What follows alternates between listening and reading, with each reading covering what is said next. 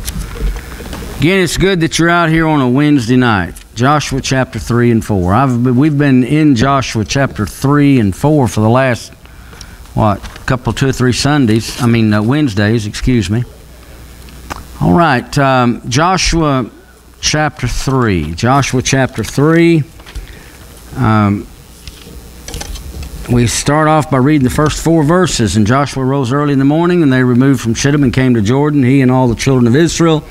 And they lodged there before they passed over. And it came to pass, after 3 days, that the officers went through the host, and they commanded the people, saying, when you see the ark of the covenant of the Lord your God, and the priests of the Levites bearing it, then ye shall remove from your place and go after it. Yet there shall be a space between you and it, about 2,000 cubits by measure. Come not near unto it, that ye may know the way by which ye must go, for ye have not passed this way heretofore. All right, now we're talking about going forward by faith, stepping out by faith and going forward. In Exodus chapter number 14, verse number 15, we find that they were standing there by the Red Sea, and they couldn't go forward because of the Red Sea. They couldn't go behind because of the Egyptian army. God said, stand still and see the salvation of the Lord. And then after it was all said and done, speak to the people that they what? That they go forward, according to Exodus chapter number 14, verse number 15. They go forward. They go forward. So we step out by faith and go forward. In the Christian life, we're to go forward. God didn't save us to make us statues. He saved us to make us soldiers, to go forward by faith. Amen. Forward by faith. All right, now in Joshua chapter number 3 and Joshua chapter number 4, God illustrates for us 3 essentials for moving ahead by faith and claiming all that God has for us. First of all, we have the word of faith. The word of faith. The Bible talks about, uses the Bible as the word of faith. And Romans chapter number 10, verse number 8. The Bible is called the word of faith. Well, right here in Joshua chapter number 3, we see the word of faith. That's one essential. Then we see the walk of faith is the second essential for moving ahead. And then we see the witness of faith there in chapter number 4. Chapter 3 is in 2 parts, the word of faith, the walk of faith, and chapter number 4 of Joshua is the witness of faith. Now, here's we're looking at Joshua chapter number 3 in the first 13 verses, and I'm going pretty fast because we really have preached on Joshua chapter 3 for the last 2 or 3 Wednesday nights. So hopefully you can get you a copy of the tape, or you can see it on YouTube and you can put it all together.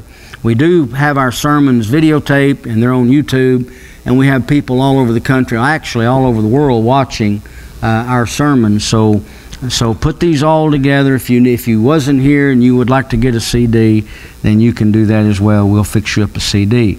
But anyway, in Joshua chapter number 3, Joshua didn't ask the people to swim, for the river was at flood stage. How do I know that? Look at verse number 15 of Joshua chapter 3. And as they that bear the ark were coming to Jordan, and the feet of the priests that bear the ark were dipped in the brim of the water. And then if you'll notice in parentheses, what does it say? For Jordan overfloweth all of its banks all the time of the harvest. So this was indeed a miracle. You know, there's some people that like to discredit the Word of God. They say that God drowned the Egyptian army in 2 feet of water at the Red Sea. There's a narrow place at the Red Sea. And I said, all the much more miracle that God drowned an entire army in 2 foot of water. Amen. Isn't that something?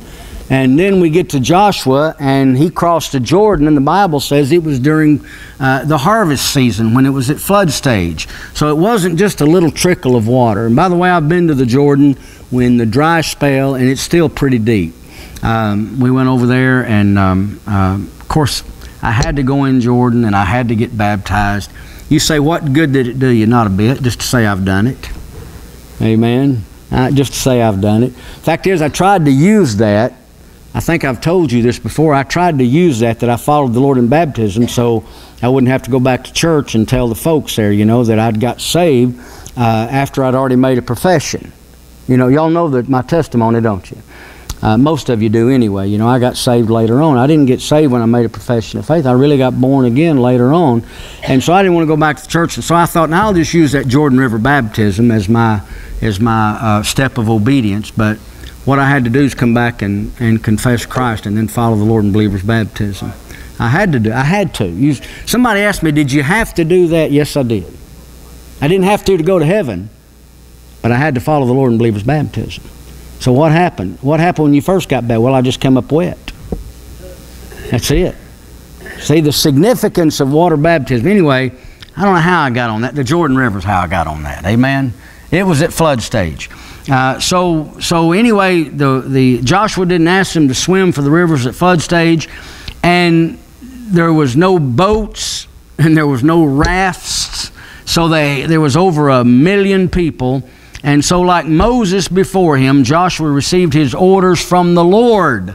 The Bible tells us that's where we receive our orders in Romans chapter 10 and verse 17. Quote it with me. So then faith cometh by hearing, and hearing by the Word of God. Living faith will always lead to action. Amen. Did you get that? Living faith, I don't know if I'm going to take the word always out or not, but it will lead to action. Otherwise, you have a dead faith. It leads to action. What is faith? It's a response to the truth of God. A response to the truth of God. Now, I didn't say that a person has to go out here and do a lot of work in order to say that he's, in order to go to heaven, but I do say this, that a person's going to go out here and serve the Lord because he's created in Christ Jesus unto good works, to understand properly James chapter 2. Is that where you were going? That's where I'm going. I knew it. I knew you was, Brother Donnell. I knew you were going there. Turn over to James chapter 2, if you will. James chapter 2. Now, I made a statement, living faith will lead to action. It should lead to action. I think I put the word always in there. I'm not going to put the word always in there because I don't want to confuse you. Can a person be saved and die and go to heaven without any good works? I'm asking you. Think about what I just said. If salvation is by grace through faith, then if I add anything to by grace through faith, then it ceases to be by grace through faith. Doesn't it? Yes, sir. But if you wanted to actually apply faith in life, you would do something. Well, that's what James does. You see, there's a vertical faith, as Brother Donnell put it, a vertical and horizontal. Vertical faith, it's a faith that God gives me.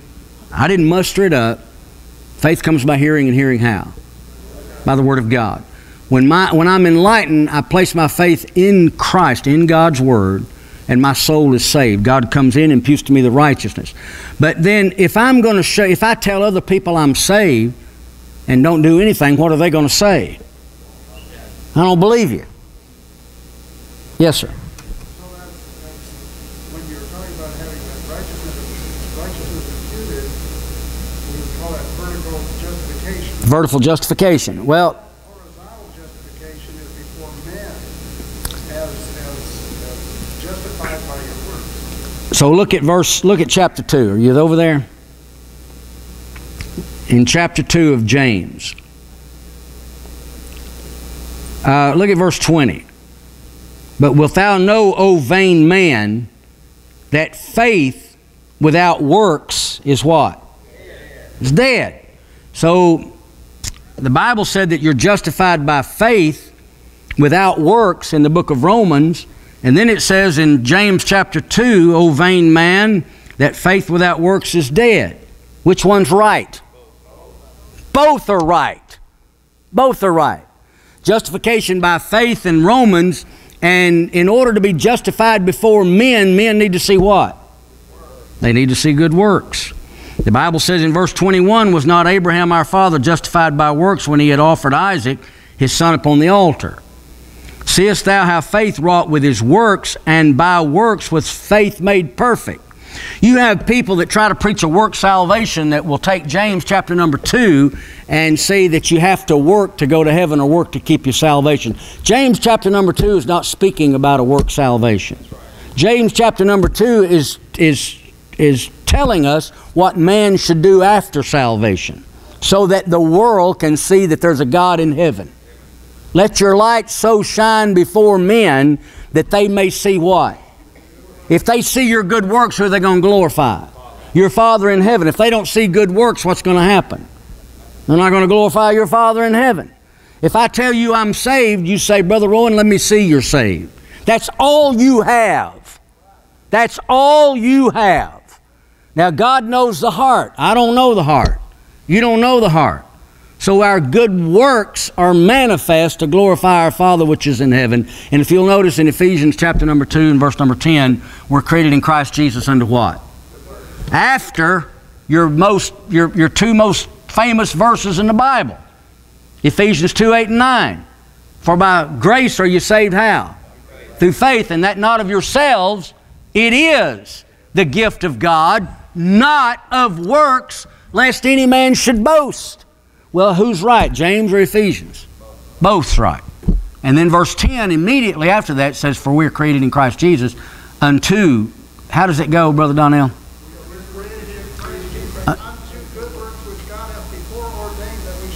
That we should walk in them. So you'll find that in Ephesians chapter number 2 and verse number 10, okay? All right. No, go ahead. Okay. That's all right. I've been known to be before. You know, the young crowd just doesn't even understand that. They don't understand that, do they? They'd have to be back in the 70s and watch Happy Days. Yeah, they'd have to know Fonzie to understand that one, wouldn't they? All right. I take too many illustrations from TV. I need to quit that. I know it. That's liberal, isn't it? That's liberal. That's compromising. All right. Anyway, I've known to have been sometimes. All right. So anyway, we see in James chapter number 2 that we're justified by works, and then we see that salvation is justification by faith. And here's the good part about it. Again, God gives us that faith. People don't realize that. They say you're justified by faith and you need faith to please God. Well, maybe I don't have enough faith. Maybe you just need to read the Word of God more. If you will continue to seek Christ, who are you going to find? You're going to find Christ. How do I know that? Because the Bible said, the very word that produces faith says so. So if I want enough faith to believe Christ, I need to get in the Word of God, and I believe Christ first. Now, if you're here and you've never been born again, stay in the Word of God. Stay in the Word of God. And I hope tonight I didn't confuse you, but James is not contradicting Paul in the book of Romans. James is right on target, and it's our works toward so that men can see. It's our justification before men. Men justify us by our good works. God justifies you by what? By faith. All right, we got that.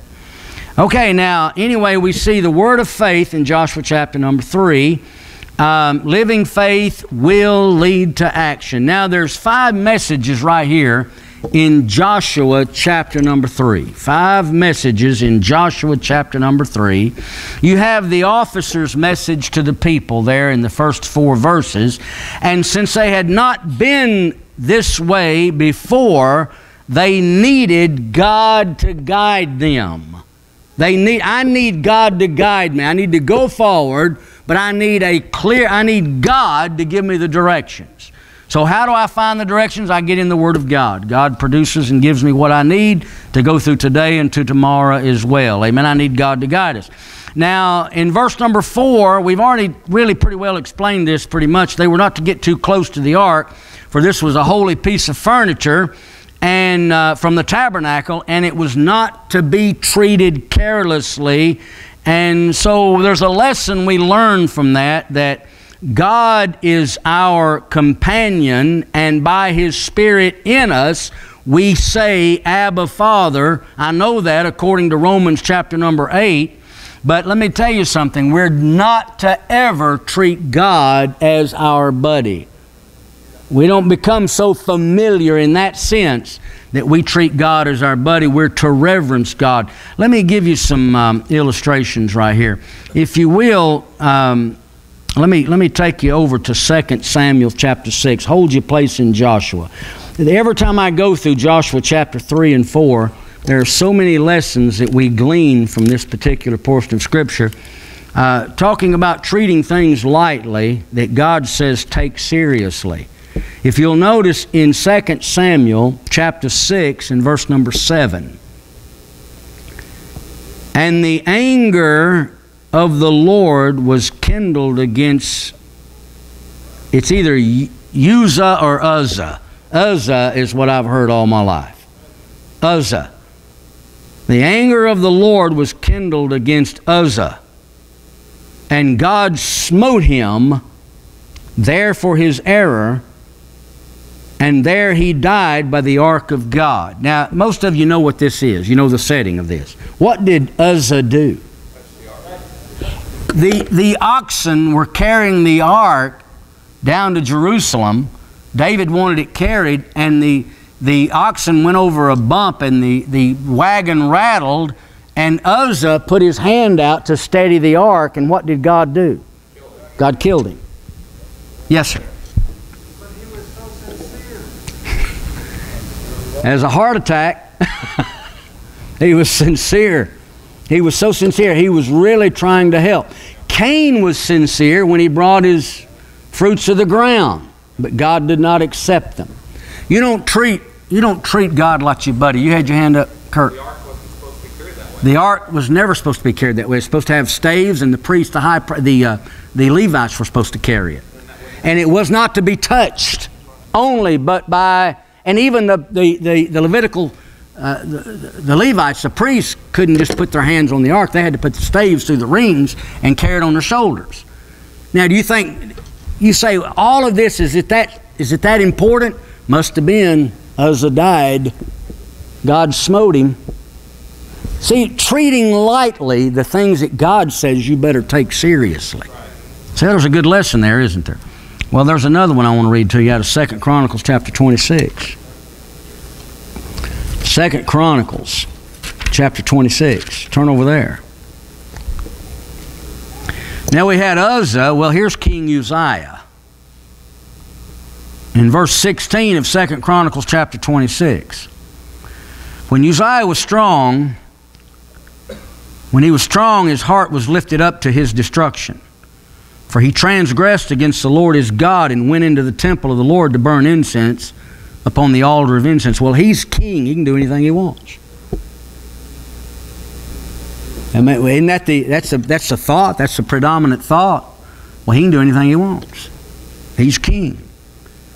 And Azariah, verse 17, the priests went in after him, and with him 80 priests of the Lord. 80 more priests went with him that were valiant men. And they withstood Uzziah the king, and said to him, It appertaineth not unto thee, Uzziah, to burn incense unto the Lord, but to the priests, the sons of Aaron, that are consecrated to burn incense. Go out of the sanctuary, for thou hast trespassed, neither shall it be for thine honor from the Lord God. Then Uzziah was wroth. He got very angry at the priest. And he had a censer in his hand to burn incense, and while he was wroth with the priest, the leprosy even rose up to his forehead before the priest in the house of the Lord from beside the incense altar. And Azariah, the chief priest, and all the priests looked upon him, and behold, he was leprous in his forehead, and they thrust him out. You know, he was a leper till he died. Why? Because he treated lightly the thing he should have taken seriously. Only the priests were allowed to burn incense. Only the priests were allowed. If you'll read Amos, they took of the lowest and made them priests in Bethel, in the altars that they'd set up in Bethel and Dan. You know, I believe that's what people are doing today in churches. It's pick a preacher. Just pick a preacher. It don't matter who it is. Just pick one. He'll, put a coat and tie on him and give him a good haircut and teach him to say the right words. Even the haircut doesn't seem to matter much anymore. No, well, it doesn't. But just put him in. You know, we need to treat reverently the things that God says reverent. God is reverent. He is, we should revere Him. And we should not treat lightly the things that He says to take seriously. This Word is not to be mishandled. And when the man of God opens the Bible and begins to read it, it should be, "Thus saith the Lord." It should be, "Thus saith the Lord," and not our own contaminated ideas and opinions. Amen? All right, so anyway, God wants us to treat, again, seriously what He said to take seriously. Do not treat them lightly. All right, so we have Joshua, we have the message of the priest to the people. Then we have, in verse 5, we have Joshua's message to the people. The Bible said, Joshua said to the people, "Sanctify yourselves, for tomorrow the Lord will do wonders among you." Now, here is an order and a promise. An order and a promise. Now, the order was to sanctify yourselves.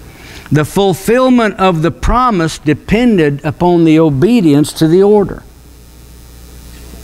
What if they didn't sanctify themselves?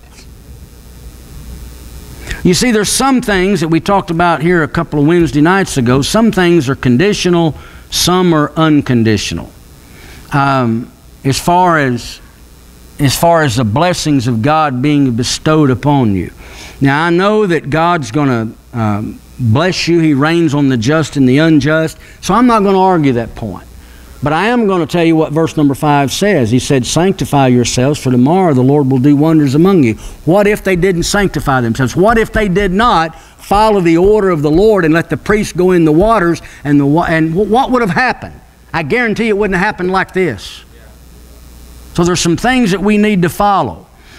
Meeting these conditions, again, we're not earning favor or blessings, but we're making sure our hearts are ready for the blessings of God. You can look at Jonah to find this principle to be true. You can look at Nehemiah to find this principle to be true. Several places in the Word of God, God says, "You do it like this, this is what I'm going to do. If you don't do it like this, this is what I'm going to do." He told Jonah, if they would turn, then I will bless, and they will not die. If they don't turn, they're going to die in 3 days.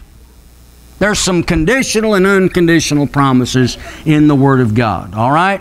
All right, so we see the message to the people in verse number 5. The Bible says, "Sanctify yourselves, and tomorrow the Lord will do wonders among you." You know what I want? I want all the blessings of God. The Bible says that we have all spiritual blessings. We're blessed with all spiritual blessings in heavenly places, according to Ephesians chapter number 1, verse number 3. I want them all. I want to claim them all. I do want them all. I have in times past not claimed them all. Do I want them all? Yes, I do. So what am I going to do? What are you going to do? We're going to get in the Bible and do it God's way. I want everything He has. I've never been this way before. It's 2018, and I want all of the blessings for the Faith Baptist Church. I want all. I don't want any curses on my finances. I don't want any misfortunes and trials going on at the Faith Baptist Church unnecessarily. Did you get that? Now, I know they're going to come, trials and trouble, but I don't want to be the one that creates them. Some things we're going to have to do, conditionally and unconditionally. Sanctify yourselves. All right, then we have the message to the priest in verse number 6. Joshua spake unto the priest, saying, "Take up the ark of the covenant and pass over before the people." And they took up the ark of the covenant and went before the people. All right, simply this, the presence of the Lord should go before us. Look at Revelation chapter. Hold your place there. Look at Revelation. The presence of the Lord. There's another good nugget and lesson. The presence of the Lord should always go before us. Look at Revelation chapter 1. Revelation chapter 1.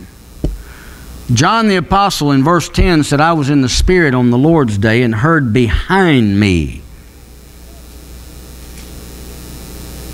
a great voice as of a trumpet." Look at verse 12 and 13. And I turned to see the voice that spake with me, and being turned, he was facing the right direction now. If you hear something behind you, you're in the wrong place. You need to get in the other place. Amen. You need to make sure the Lord... You say, is that what that's saying? That's a good lesson. That's a good lesson. Amen. The Bible says, and I turned to see the voice that spake with me, and being turned I saw 7 golden candlesticks, and in the midst of the candlesticks one like unto the Son of Man, clothed with a garment down to the foot, girt about with paps of the golden girdle. Now we know who it was. It was the Lord Jesus Christ. He should always be in the front. God is not your co-pilot. Remember those license plates that were popular back in the 60s and 70s? Well, some of you don't even remember the 60s and 70s. Amen. But He is our pilot. He's not our co-pilot. And He's not your buddy. He's God.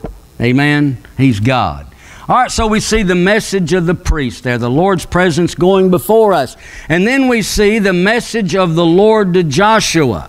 In verse 7 and 8, the Lord said unto Joshua, this day will I begin to magnify thee in the sight of all Israel, that they may know that as I was with Moses, so I will be with thee. And thou shalt command the priests that bear the ark of the covenant, saying, when ye are come to the brink of the water of Jordan, ye shall stand still in the Jordan, or in Jordan.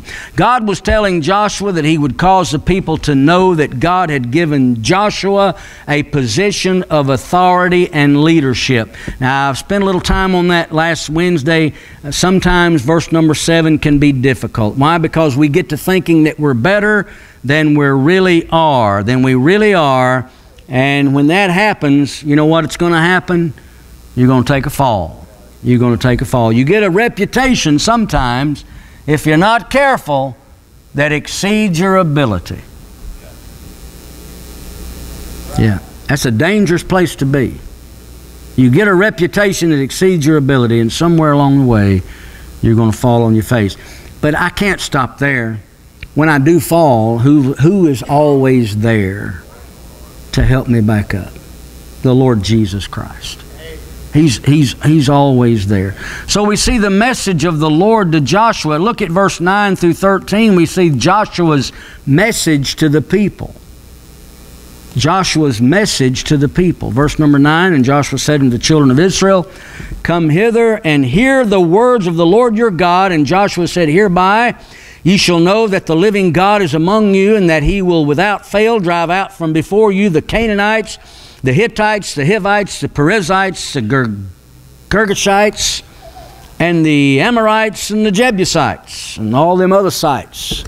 Amen. That's what we just say them all. Behold, the ark of the covenant of the Lord of all the earth passeth over before you into Jordan. Now therefore take you 12 men out of the tribes of Israel, out of every tribe of man, and it shall come to pass as soon as the soles of the feet of the priests that bear the ark of the Lord of all the earth shall rest in the waters of Jordan, that the waters of Jordan shall be cut off from the waters that come down from above, and they shall stand upon a heap. So we see the message of Joshua to the people. Joshua magnified the Lord. He focused the eyes of God's people on the Lord and His greatness. Look at verse 7. And the Lord said unto Joshua, this day will I begin to what? Magnify thee. You know that God will magnify you when God knows that you're going to magnify Him. That's true. When you're going to magnify Him. Joshua magnified the Lord. What Joshua did as a leader was focus the eyes of God's people on the Lord and His greatness. Not Himself, but the Lord. Amen. The Bible says in Psalm 34, verse number 3, O magnify the Lord with me, and let us exalt His name together. That was a theme, and hopefully and prayerfully it'll stay our theme in 2018. In Psalm chapter number 40 and verse number 16, the Bible said, the Lord be magnified. What a message that is. John the Baptist said in John chapter 3 and verse number 30 that He must increase and I must decrease. Did you have your hand up?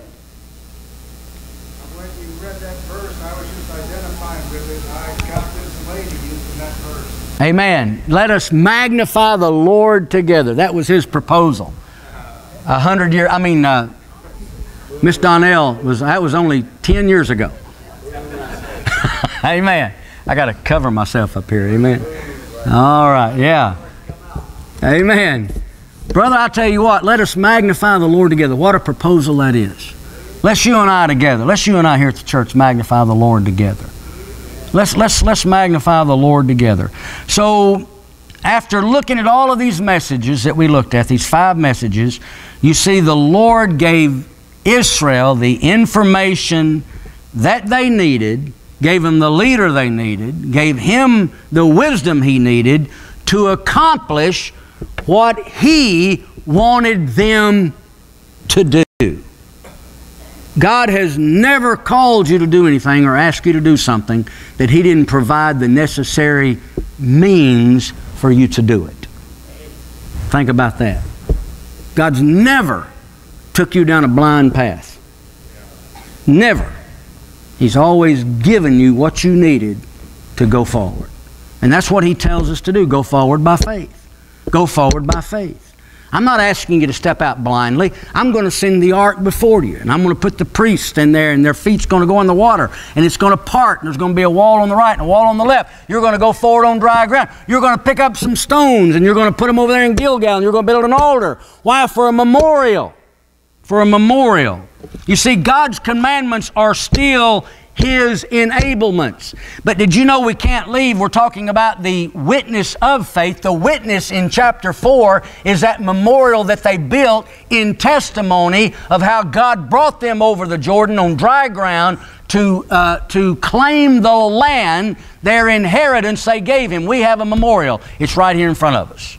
We have a memorial. It tells us that God has blessed us with all spiritual blessings in heavenly places. Now, why don't you claim them? We have this to look at, to believe it's true, or to prove it's true. Well, what about the stones in the river? You ever thought about that in chapter 4? I don't have time to go over it right now. But in chapter number 4, only God could see the stones in the river. Only God. The men couldn't see them, so really it wasn't a memorial for the men. But God told him to put 12 stones, and he caused the Jordan River to come back, and it covered the stones.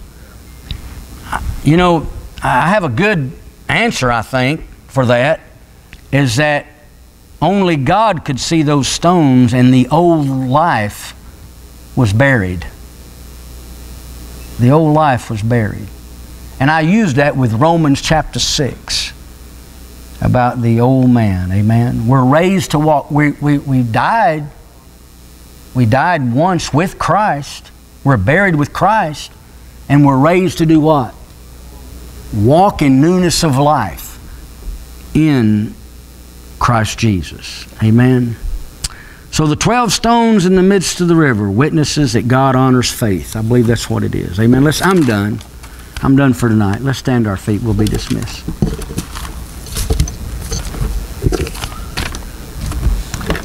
All right, is everybody happy? Amen. You're going to go forward?